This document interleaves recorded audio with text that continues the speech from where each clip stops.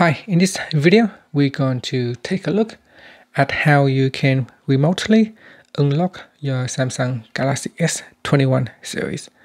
So first, I'm going to lock this device and I'm going to leave it. And you need to go to a computer or you need to go to another mobile device. So here I've got another mobile device that I can use. This is the Galaxy S9. So I'm going to go to findmymobile.samsung.com. In here, tap on sign in. Then you need to sign in to your Samsung account, the same one that you have used to sign into your Galaxy S21 series. So here I'm going to sign into my device. And then once it has signed in,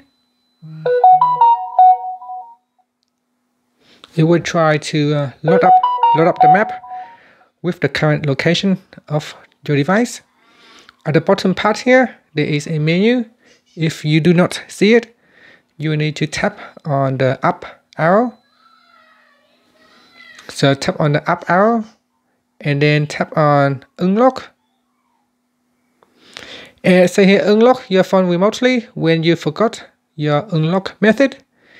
If you use this function of the screen lock information, pattern, PIN, password, and biometrics on your phone will be deleted.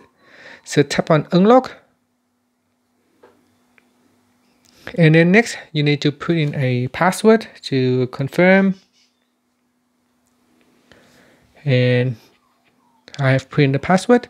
And now once you are ready, just tap on the unlock button. And that's it. Now it's also say, did I just sign into the account? I'm just going to tap on yes to confirm. And you can see here on my screen now, if I go into my lock screen is now no longer locked with a password. It is set to swipe.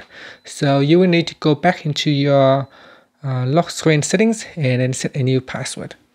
And that's how you can remotely unlock your device.